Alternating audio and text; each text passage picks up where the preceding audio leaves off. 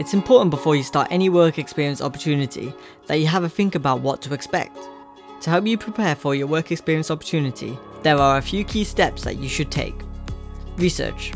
Doing your homework and carrying out a little bit of research into the organisation before you start goes a long way, not only in terms of professionalism, but also in terms of building your knowledge and setting your own expectations.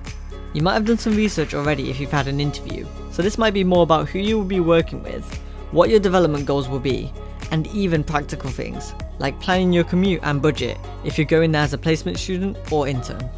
Establishing roles and responsibilities.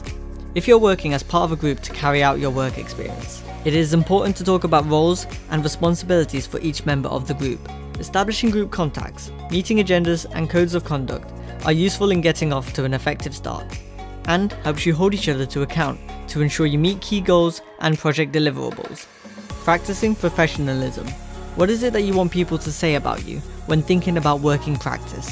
If it is delivering against deadlines, then ensure you meet goals, ensure anything you agree is achievable, and don't be afraid to negotiate if it isn't. Communication. Whether it be verbal or written, face-to-face or online, the principles of good communication and professionalism remain the same, and you might adapt your communication style differently for colleagues, clients, or your manager. It's important to keep your key contacts up to date, solving problems and being clear on roles and responsibilities.